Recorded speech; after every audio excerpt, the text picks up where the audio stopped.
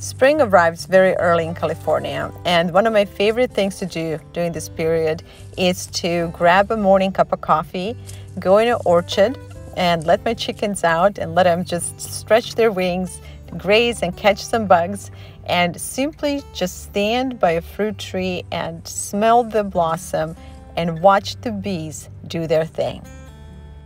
Lemons were bursting with blossom, yet there were very few bees around. So I wanted to find out what was going on and what the bees were up to. Sure enough, there was a little extra commotion around the beehive today. If you follow my YouTube channel, you might remember that we started this particular beehive with a small colony, and it was a queenless colony, so we almost lost it. But apparently, since then, the colony has grown so much that it's now separating. So basically, this is a very good news because it means the colony is very healthy. So bottom line is, when the hive becomes too small, part of the bees and queen will leave to start a new colony elsewhere.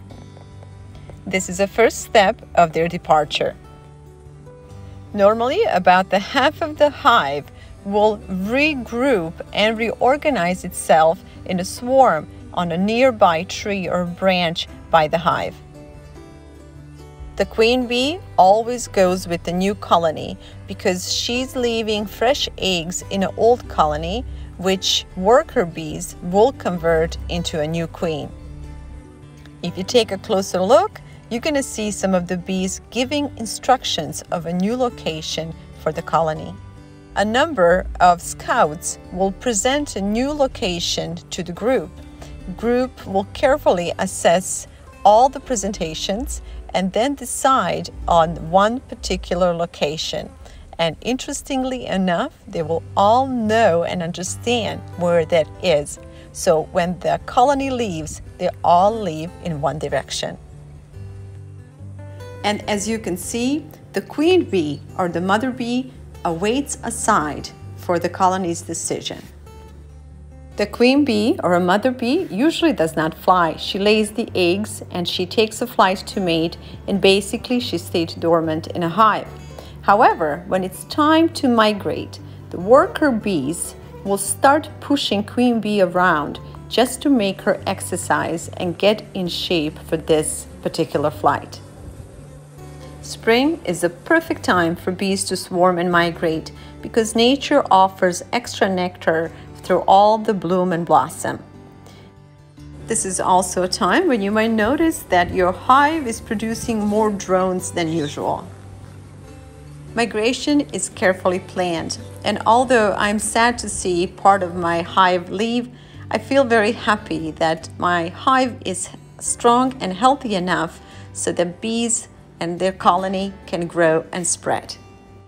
Thank you all so much for watching and for spending time with me.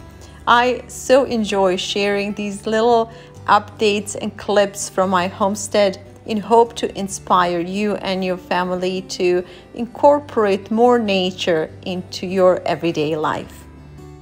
My name is VLADA and I'm a founder of a charitable organization called VLADA'S Seeds of Life, whose mission is to reconnect families and communities over a healthy homemade meal and a quality family time. I am also a producer of a positive family program called Cooking and Kids, whose mission is to teach young families and kids how to grow their own food, how to cook, and how to gather around dining table. Please check out our other helpful YouTube videos, and if you like it, consider subscribing. We try to keep it real, simple, meaningful, and helpful.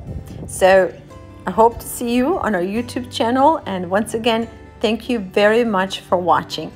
For more information about my charity and our television program called Cooking and Kids, please visit VLADA'S.com.